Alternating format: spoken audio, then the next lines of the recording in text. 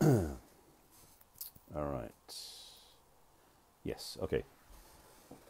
Technical challenges sometimes get in the way, but looks like we're on track. Hi, welcome to my daily broadcast. My name is Barry Selby.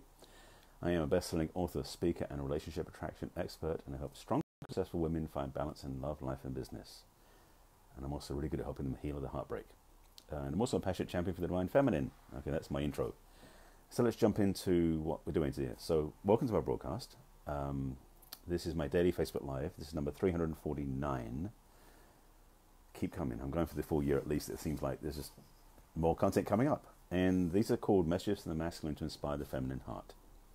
And so usually there's a skew towards women, although sometimes, like today's topic, generally speaking, is for both genders and both preferences, sexually speaking. It's inclusive, let's put it that way. And I'm saying it now because I haven't actually got into the talk, but we'll see where it goes because this is not scripted, planned, bullet pointed, or index card or any of that stuff. It's fly by the seat of my pants, trusting spirit to lead. And I started with the topic, which is don't wait for love, there's more to life. And I'll break that down in a second. Yes, I think I'll get everything. I think I just said everything I need to say. So let's jump in the topic. Okay, thanks for being with me. And if you have any questions or comments during the live broadcast, please put them below. And if you're watching the replay, I'll answer them after I sign off. By the way, these do end up on YouTube as well as on Facebook. So there are going to be comments and questions mentioned during the broadcast. I will repeat them to the camera because people on YouTube won't see the questions, comments that get posted. That makes sense. So, don't wait for love. There's more to life. Having just got off a call with a client, this came up abruptly because the realization that came up very clearly was, well, let me back up a second. I'm already jumping down the pipe, and I'm giving you some framework. If you haven't seen my broadcast before, you know I'm passionate about love and relationships. So for me, it's a very important topic. Yet at the same time, it's not the only topic. So I hope you get that point, which is very clear. And in the framework of love and relationships, in the context of life itself, relationships are important. So not going to deny that or subdue that. However, for many people, they make relationship. I'm going to be careful I say this because I don't want to start shooting myself in the foot. They make relationship the most important thing in their lives. As in, they won't feel complete until they meet the right person. Now, before I go down that path, I talked about that on Friday or Saturday about being codependent. I'm actually going to reference a few of my previous broadcasts because they relate to this topic. So bear in mind, if you haven't seen my previous broadcasts, I'll be telling you we can find those at the end of this broadcast. Again, this is number 349. And I'm talking about broadcasts that started around 336, 337. So the last 10, 12 broadcasts I'll be referencing in this context. So you will know what I'm talking about. At the same time, there may be some other stuff you want to watch later on. Good? Deal? Okay. So, you may feel like you're living life full out and everything's going great and you're going down the path you're going on, everything's going good. Yet, if you really ask yourself this question, well, I'll ask you the question directly. Do you feel like your life is not really whole or complete without somebody else to share it with as you're going through life? For many people, that's an unspoken truth that they're not admitting to. They're actually largely living life like it's all fine. But at home, they just curl up in a ball with a glass of wine and maybe the cat and wish there was somebody to share it with. So for some people, it's a very important part of their lives. And they're not willing to admit that. And I'm speaking to this from the point of view of making the rest of your life less valuable because you're not in a relationship, because people do that. And also to think that life won't be worth living until that person shows up. Both of those are inaccurate. Both of those are lies, to be honest. So what my intention in this brief, short, ideally, I'll try to keep them fairly succinct, little chat is to inform you that there's a lot of life to live that is independent of you being in a relationship or being single. I'll make sure you get that point. In my work, obviously, well, if you know my work is to help my clients find amazing relationships. But the thing is, what's in my work as well, which is actually before that, is a lot of times my work is to help my clients live life from a whole place. Healing their heartbreak, healing their wounds, helping them really get clear about what happened in the past doesn't deny them having freedom in the future, and helping them live life from a very whole place. So when they find a relationship, it's additive to who they already are, not filling up a gap they think they're missing. And I talked about that one before too. That was on Friday or Thursday. I talked about that as well. So again, I talked about those before. So I'm not going to go into great detail here, but I'll reference them afterwards and show you how you can get to watch those. So in this context, what I really want to make sure you get the point is that love and relationships are a great place of making your life a lot better. In a way, it's like having a great meal and having the spices and flavorings that make them even better. But you can't live on them alone. Relationships can be incredibly fulfilling, can be great fun, and obviously sex is a whole other paradigm, another conversation. But the truth about relationship is it's not the only thing in life that makes life worth living.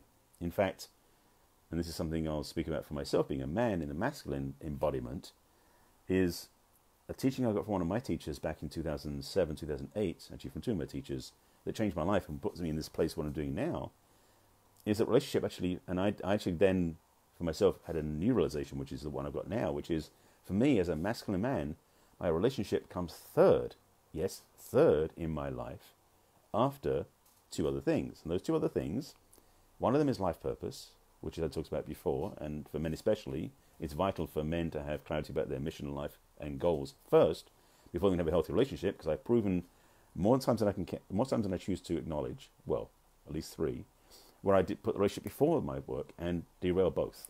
So I know for me as a masculine man, that's clear, purpose before relationship. But I've also become clear, my relationship to my inner life, my spirit, God, whatever you want to call that, comes before both of those. So for a man who's in his masculine, and women who sometimes live in their masculine as a natural course, their relationship must come after those two things. Because the masculine heart is driven by and fueled and inspired by direction and purpose and clarity, which is what that purpose is for. But at the same time, at least in my belief system, your relationship to the greater self, God, spirit, whatever you call that, comes even before that. And I think that's true for women too. Although I feel for the women in their feminine, it's almost like it's in their DNA. And I'm speaking from my own perspective, so I may not agree with yours. But I believe for women who are living in their feminine especially, that connection to spirit is almost, it's enmeshed, it's connected. So there's almost no need to put that first. It's just the way they are. A lot of women know connected to their feminine. It's an embodiment practice, almost a way of being one with spirit, and then living life on top of that. So, hey Gino, nice to see you here. Thank you. Nice, and hugs back to you too. Thanks for coming and say hi to me. You're in the middle of my 349th Facebook Live, by the way, doing this every day.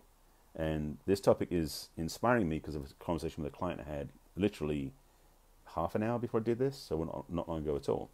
So this is relevant in what I was talking about with her. So for women, since I spoke to men, let's speak to women for a second about this point of the conversation. I know for a lot of women, and this is fundamental, that for a lot of women, family is a priority for them. So at certain age points, not being in a relationship can be painful. I understand that. So I'm not speaking to that I'm not trying to ignore that. But for women who perhaps already have their family, or who are in their late 40s and 50s who have moved beyond that point, this will be very relevant too. If family is part of your calling, your focus in your life, I would put that in the place of purpose, perhaps. I'm not saying it has to be, but it can be. And I don't want to get too enmeshed in this conversation because I know I can be really in trouble with women who say, no, but childbirth and family is a very important thing. And it's like, yes, I understand that. And it's part of what your expression of life, of love, of joy on the planet is. So yes, I agree with that and acknowledge that. And for some women I know, family did not include partnership. They actually chose to have a child outside of marriage, outside of a relationship, because they were clear that their clock was ticking, and they chose to do that. And that's an option. I also know, and I was in a relationship with several women over the years who had children already. So relationship and family doesn't always fit together, unfortunately. With the divorce rate being what it is and everything else, that's unfortunately a rising statistic. And it's a challenge that having family is part of having a relationship, but also having family can be separate from relationship. So in this conversation, this context I'm putting out here, that could be one of those things in life that you must express fully in independent relationship if you're not in one. So if you're a single parent, looking for a partner to share the load with, looking for a partner to make your life work better, looking for a partner to make your family better, maybe pushing against water. Make your relationship with your family the priority. Make your family dynamic the best it can be. and the relationship can be additive to that. But don't sit there waiting for it to show up to make it happen. This whole thing I'm talking about really is don't wait for your lover to show up. That's what I'm really trying to say. The bottom line in this talk, if anything else, I want you to go away with the idea that your life is going on anyway, because time is happening if you believe in the human experience of time. That's a whole other piece of the conversation I'm not talking about. It's a whole physicist thing. I'm watching these directions shining off in different directions. However, your relationship can happen at any point. But if you're in a place where you're just sitting there going, when are they showing up, with your sitting in the couch at home, twiddling your thumbs, hope it's going to happen, you may be twiddling your thumbs for a long time. In fact, if you want an amazing relationship, one of the tips I've given my clients before is live your life. Go out and enjoy your life. Be fully immersed in it, expressing yourself, having what you want. And especially if you do things that are involving other people. So you're in community, whether it's doing volunteer work or where your office is, running your business, or where you go and socialize.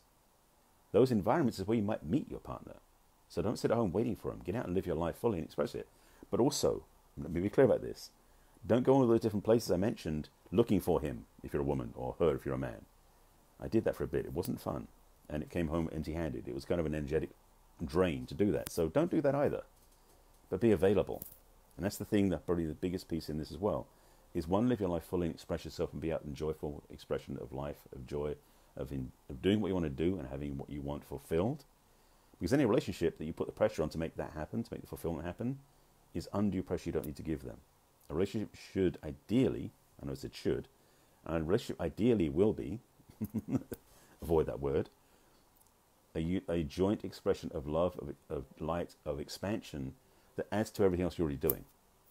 So if you're in a relationship, then what's already happening in your life gets better. So maybe if you're already taking care of yourself and exercising, being fit, your partner shows up and you do things together that make it even easier to do that. But you don't wait till they show up to get fit. I think you get my point here. So don't delay your life for somebody to show up.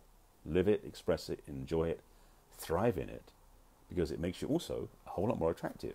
See, there's a double benefit. Not only enjoying your life and having a good time, but those people who you might be interested in are going, wow, they're attractive, because you're actually being in your joy, in your light, in your celebration of life. I think I made my point. Let's see if there's anything else on that topic to reach.